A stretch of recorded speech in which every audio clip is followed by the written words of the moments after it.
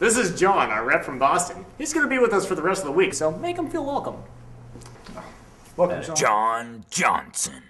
Thought that life couldn't get any better. Now all I have to do is lick this one last envelope.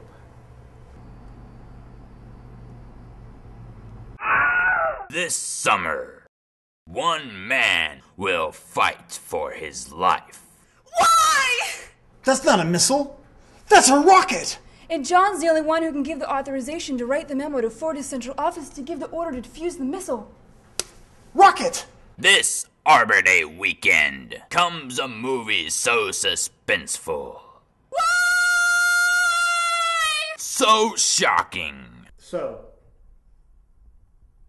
I hear we might be getting a new copier. So, the best? Why? Because he's bleeding to death. Why?